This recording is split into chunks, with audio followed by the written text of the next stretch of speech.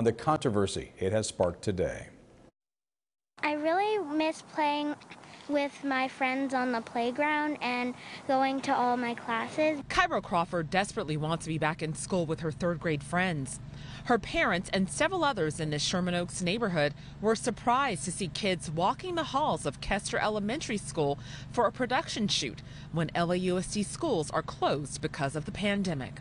I'm sort of on the fence about it. Of course, Kyra here is in third grade and she misses the routine of being in the classroom and being around her friends.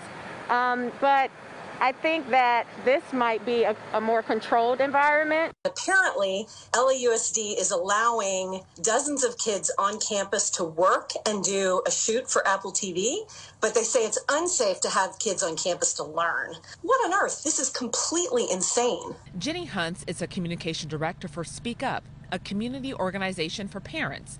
She and other neighbors say if the school can be approved for a shoot involving students, it should be allowed to reopen for in-person learning. It made me feel very frustrated and also jealous that my kids were not on the campus learning, you know. We reached out to LAUSD. A spokesperson said filming on school district property is subject to state and county health standards, which are different than those which allow schools to provide in-person instruction.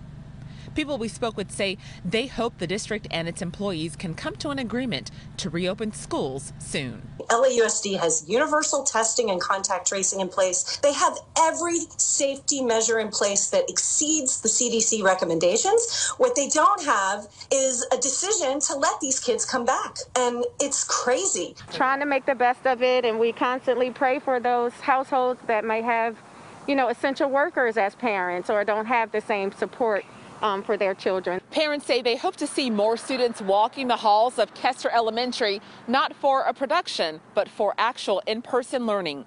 Reporting in Sherman Oaks, Candace Crone, KCAL 9 News. Workers outside of a Long Beach Food for Less